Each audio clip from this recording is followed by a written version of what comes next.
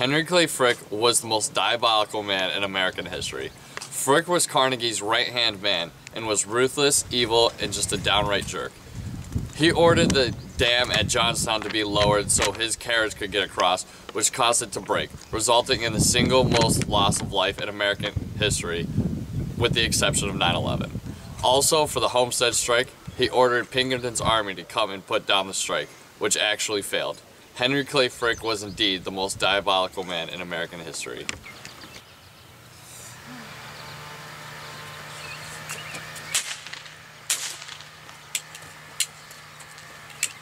We're on strike. It's on top! Henry Clay Frick sucks!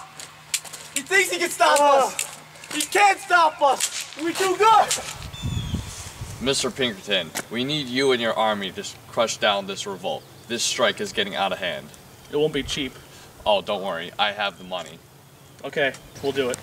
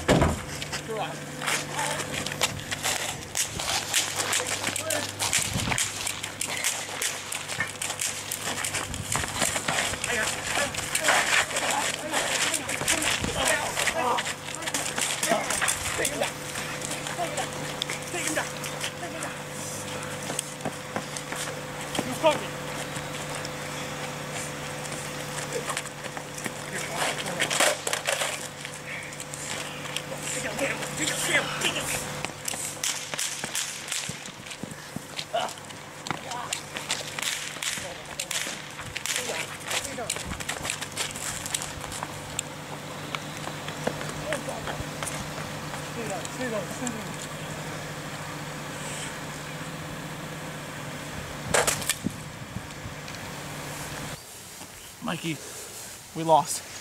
Why did we lose? Just blame it on the rain. Blame it on the rain that was falling. Blame it on the sky.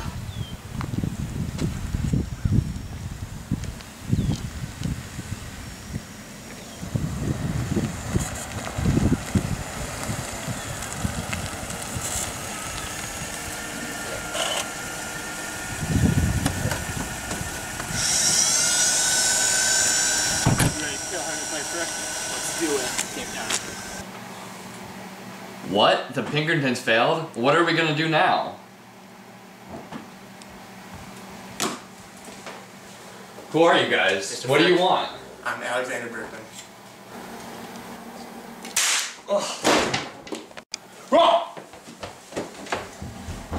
Oh, I need to get to the hospital.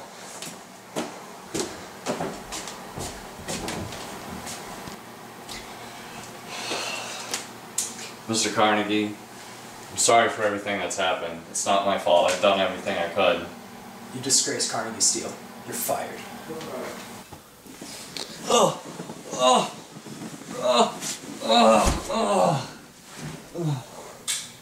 Mr. Bergman, Henry Clay Frick is dead. How do you feel about this? I'm glad God deported him from this country before I was deported.